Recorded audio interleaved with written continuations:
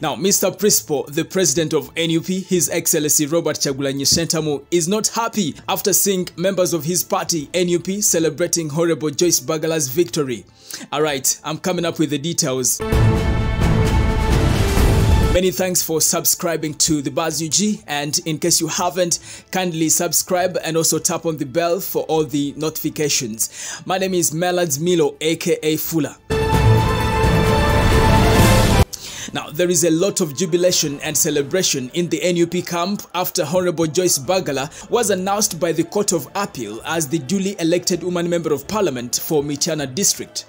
Now, Bagala's victory had been challenged by NRM's candidate, that is Honorable Minister Judith Nabakoba, who accused her of being engaged in various malpractices, including voter bribery and the use of soldiers to intimidate voters.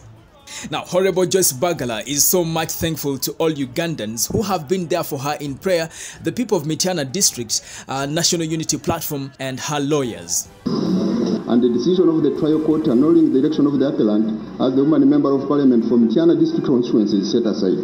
The cross appeal is not proved and stands dismissed. With cost, we so order.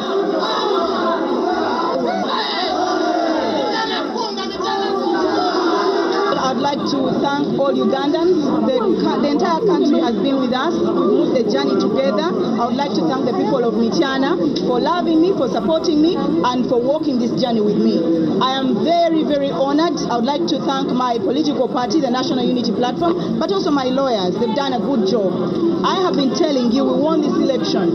And after winning the election, someone petitioned. And the judge just acted arbitrarily in taking that decision, and it was about to cause a crisis in Mityana and the country.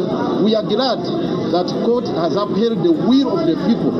We really appreciate that. This is a good precedent on questions of evidence and on matters of bribery.